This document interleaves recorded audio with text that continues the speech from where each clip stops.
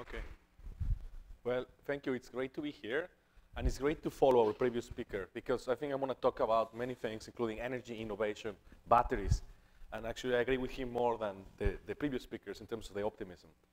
So let me just think about scale first. And I want to just mention here the scale of the problem at hand. The number of stars that we can see in the visible universe, the number of atoms that are in the visible universe, if we were just to look outside in a clear sky, will be of the order of 10 to the 82. So I just want you to think about that number. 10 to the 82 is probably the largest number, one of the largest numbers out there. But now if you think about the number of possible molecules and materials we can make, in principle it's infinite, but in practice, obviously, we are constrained by the chemistries and the way we make the materials, etc. So there's many estimates out there, and mostly from the pharma industry, and chemical space, as we call this space, and you want to compare it to, again, regular space, is 10 to the 60 to 10 to the 180 medium-sized molecules. So there's more molecules that we can make than atoms in the visible universe. Now let's talk about the challenges of the 21st century. Many of them have been mentioned. If you go to this website, 21st Century Challenges, you can see that clean energy, which for me is the top, and emissions, sustainability, plastic pollution, all of them have to do with materials, right? So the question is, how can we make materials discovery faster, right? How can we make sure that we unleash the discovery engine so that we can discover materials in all these areas and actually transform the 21st century? So that has been my goal. But even if you're motivated just by saving the planet, some people here were clapping to oil. I'm very disappointed about that. So those clappers in oil, this is also a very good opportunity too. Okay, Barron's just said that there's 3 technologies that could drive each one of them a $1 trillion market. Turns out that I have 2 startups in 2 out of the 3. I just don't have a startup in CRISPR. One of them is quantum computing, and the other one is AI for materials, okay, which is what I'm talking to you about today. How can robotics, AI, and materials, how can robotics, AI, and high-performance computing allow us to discover materials faster so we can provide the technology for the innovators down the road in the technology development so that we actually deploy clean energy technologies everywhere? So again, that's Barron's, but if you don't believe Barron's, go to the MIT Technology Review. This beautiful article by David Rothman talks about how AI is reinventing the way we invent. Actually, AJ is interviewed in the article as well. And it's all about, his scholarship is on this as well, how can we also underestimate how important is going to be AI in certain sectors. And I think AI for discovery of new scientific discoveries, AI for new scientific discoveries is also underestimated, okay? So I wish material space, chemical space, is going to be like this cornucopia, where I just put my hand under a basket and I come up with the right material. Turns out that materials discovery is a funnel, Basically, if you start with a 10 to the 180 possibilities, usually humans lower it down to millions of molecules that are possibly feasible. This is already a very, very sparse space in all the possibilities of things we can make. And then we can also run quantum chemistry calculations, use our human brain, and down select to tens of devices that we can make. Okay, so I'll tell you a couple examples where that's kind of like the throughput of a typical academic researcher, but I consider myself innovative, can do as of today, and I'm trying to change that. So again, for me, materials are key for clean energy technology. Each one of the things that you see there has major materials opportunities and challenges. Even the most disruptive materials technologies, like even fusion, will require very interesting coatings to have a tokamak work, right? But even if we go to the more pedestrian ones, I want to talk about something that the previous speaker also mentioned. I was very happy, batteries. But for that, I'm going to have one of the people I respect the most talk about them.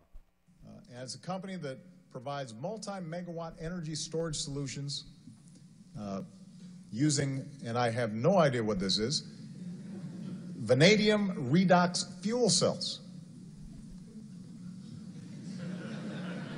That's one of the coolest things I've ever said out loud.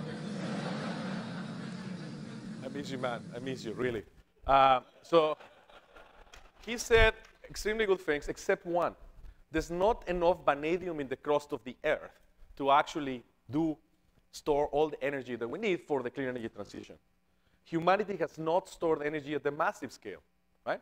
So my research group and my collaborators when I was at Harvard saw a huge opportunity. Can we discover new energy storage materials that do not require metals, right? And that's where we came in with a project. We developed what is now a large field. It's called the organic redox flow battery field.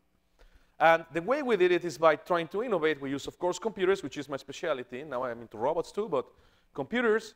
And we collaborated extremely closely with chemists and engineers to synthesize and test molecules. We met every week, which is painful, but we did. And we came up with this molecule in about 3 months. This is anthraquinone disulfonate. We also call it Jesus Christ quinone for its shape. And that molecule already is our generation 1 molecule, was already better than vanadium at most of basically all of the parameters except stability. As it was already said, you need to charge and discharge these things about 20,000 times. So the molecule has to last for a long time. 10,000 is probably enough. So what we did is basically, of course, publish a bunch of nice papers in Nature and Science and create a field and so on, right?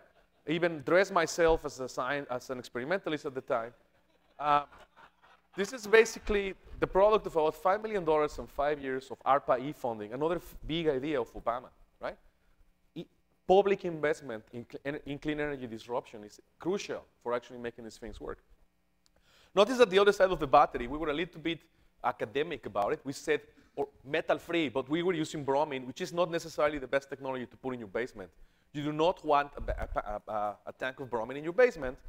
We're still working on that other side of the battery. Again, this is a new technology that came out of our sleeves, right? So it takes a lot of time, right? I am very happy to announce that, a few weeks, maybe a few months ago by now, we announced in the journal Joule, which is one of the top energy journals, this molecule that we call methuselah-quinone. After screening about the 1 million molecules on the computer and making about 100 or so molecules, we finally find a molecule that on that side of the battery will fade at the rate that we need to actually make this commercial, right? So maybe you will clap and say, wow, these scientists, whatever. Too freaking slow. Okay? It's too slow because we had 12 years to really do something dramatic. And we had already one speaker that was saying he predicts we're not going to change as fast. We had another speaker that said we will, right? So why is it too slow? Because making a material usually takes 10 years, okay, at least, and $10 to $100 million to reach market. So even if I discover this battery today, right, by the time this battery is commercialized, right, it's going to be too late, right? So can I accelerate the discovery process? That has been my mission since I started maybe 3 or 4 years ago. I said, look, I'll concentrate and start building a lot of initiatives to think about how can we go from hundreds of molecules ideated and tested, and you can see the pipeline there, to an accelerated pipeline that actually stands on top 2 of the drivers of this 21st century economy, which are automation, which again has extremely dropouts in cost that could have been mentioned as well in the previous talk as well, right?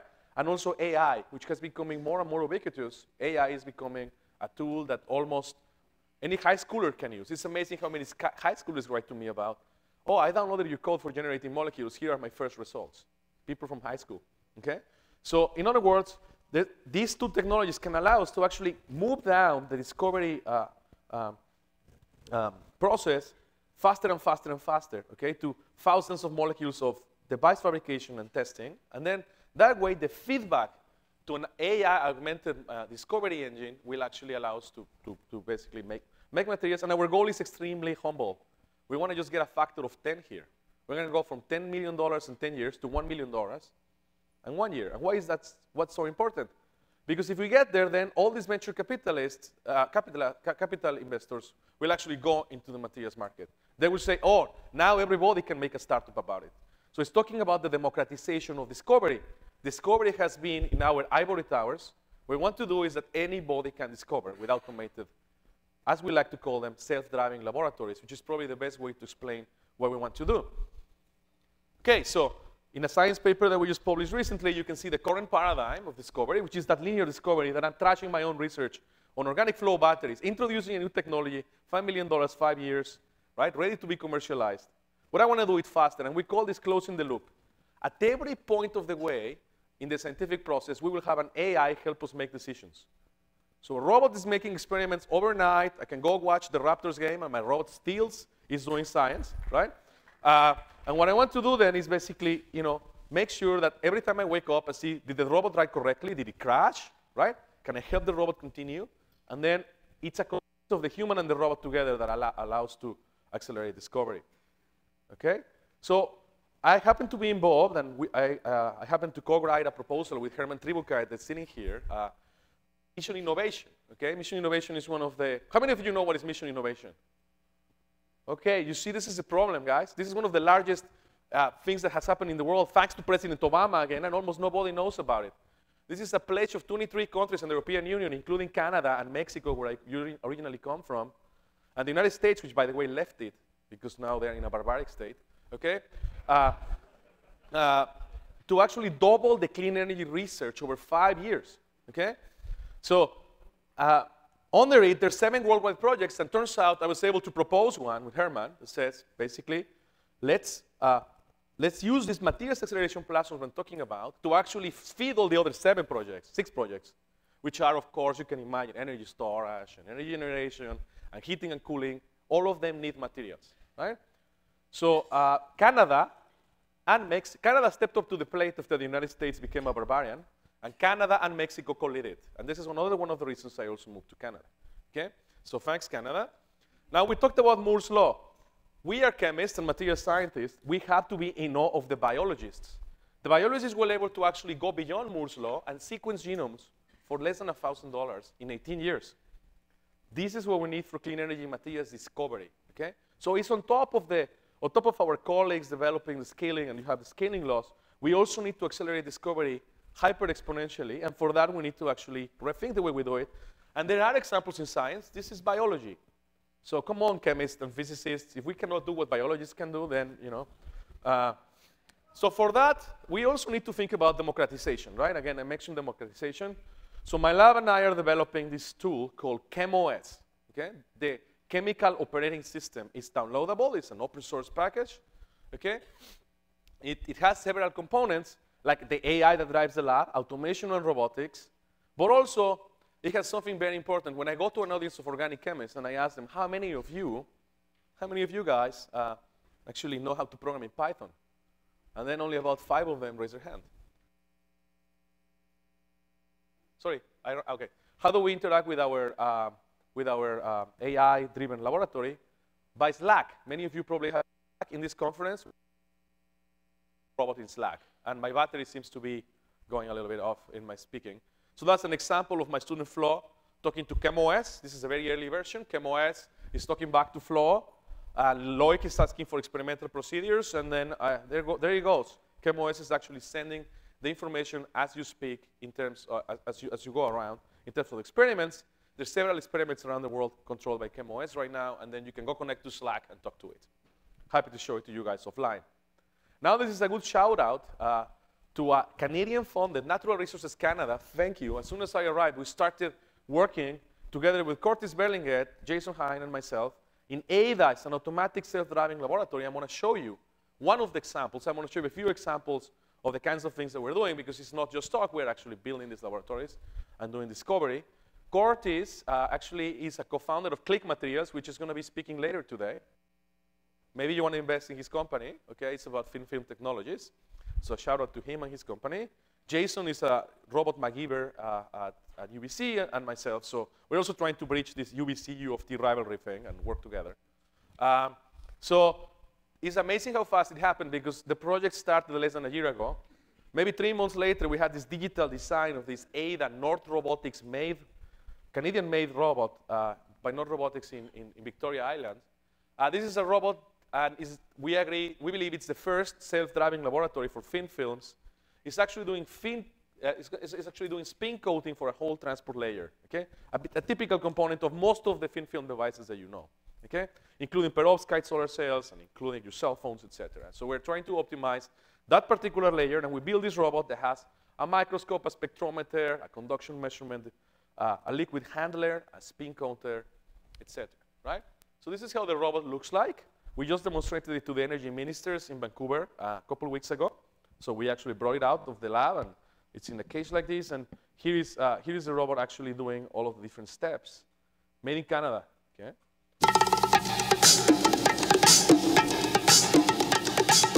So, right?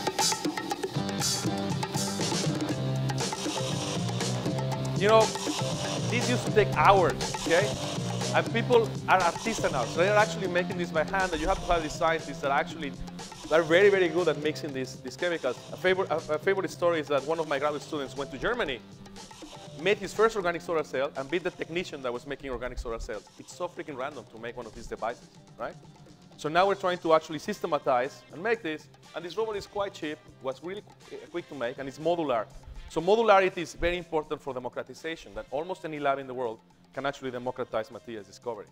So that's ADA. This is one of the robots that we're working on. And this is, we just submitted a paper, and the paper appears in the archive today at 5 p.m. You can see the optimization. This is AI-driven Bayesian optimization, a Bayesian neural network, picking the top experiment for this film composition. And you can actually see we reach a global maximum in very few iterations. And we also find a very interesting new local maximum that suggests new physics. So computer also helps you find discovery of new things, because AI exploring chemical space is a little bit more curious than a human that is kind of more dead set. This is another example with my friend Christoph Brabeck in Germany, a collaboration between Canada and Germany. This is a 4-dimensional search for the cheapest organic solar cell. Not necessarily the most efficient, but it was already mentioned 2 billion people in the world have no access to electricity. So some of those people would like to have the cheapest possible organic solar cell. So we're doing 4-component searches using our ChemOS software and a liquid handler there in Germany. And as we age these experiments, we find that previously people did something called design of experiments, which is kind of like square dancing. They explore parameter space kind of in a systematic way. But with AI, we're able to find a 30 times speed up, and we reach the top material according to the specifications in 30 experiments rather than 1,024 experiments doing the old way. So we have already results that are both being sent to publication. The previous one was already sent. This one is going to be sent very soon, of how AI can allow you to discover materials, and of course, it's coupled to automation. Another example, before I tell you a little bit about entrepreneurship, this is so new that I got this last week. We're working with Merck, the University of British Columbia, and we're using our ChemOS software to actually talk to a ChemSpeed robot. This is the one I have here in Toronto, and characterization engines. And actually, the people from Merck actually added this dust to describe our ChemOS, right? ChemOS was able to beat them at a particular task, which is the enantioselectivity of one of their processes. And again, this is pharma industry. In 2 rounds with 150 experiments, you can see the raw data there. And it's in purpose that I'm showing you the raw data, because these are the slides that I got from Merck, unadulterated. And you can see there what the AI decided to do in the experiment, and the 2 top experiments that are already better than what they knew how to do. And again, this is so fresh off the press that I saw the results at the conference before. You know, my students told me about them, but I actually saw them at the conference, and I'm showing them to you fresh of last week. So this is who we are. We have about 7 or 8 experiments using ChemOS around the world, doing this type of experimentation. And of course, this is just the beginning, right? We need to actually take this software, have a non-commercial open source version, okay, that everybody can use. Of course, we need to develop also a commercial version that actually has to have, you know, professional support, in-premises, secure location type of stuff. My lab and I are still working on a lot of the AI. How can we use cheap data sets to predict large data sets? How can we have good user interfaces? Okay, perhaps it will be augmented reality to visualize the data, right? So we really want to have to think about what is the best way to engage scientists and to use ChemOS and to automate their laboratories to accelerate discovery throughout the planet. Because if you think about places that have not been disrupted, there's one that people do not talk about too much. It's called the university. The way we scientists discover things is too slow. So we have to disrupt ourselves in our own business. So now I'm going to end up this talk just really talking about entrepreneurship, because I'm an academic. And I would like to say that many of our academics have to actually think about more how to take tech out of the lab. So my history starts about five years ago or so, when I started discovering organic light-emitting diodes with Samsung, and we were very successful at that. I decided to spin out a company called Calculario, okay? Which was, even before it actually finished its fundraising, was acqui-hired by Kilux.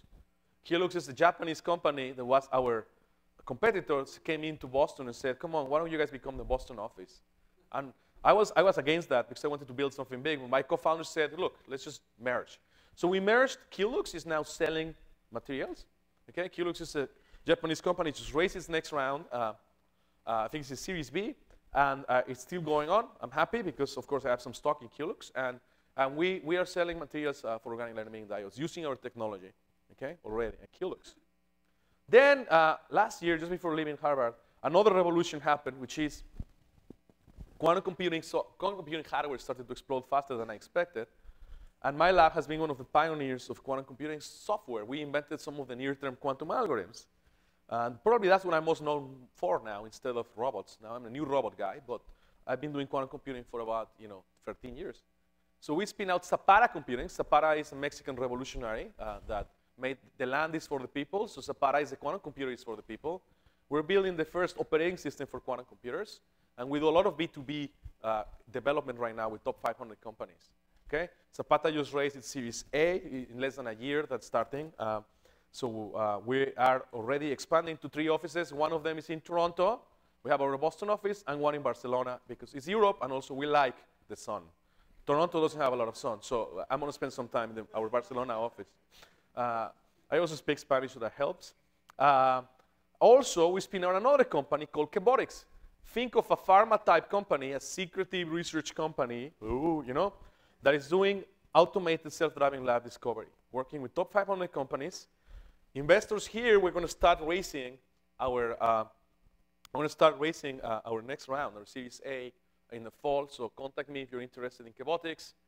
And we are also working on perhaps, or most likely for sure, actually launching a company around ChemoS. So let us know. Okay, that one is still going on. So actually, Herman Tribucait is here. You can talk to him about it.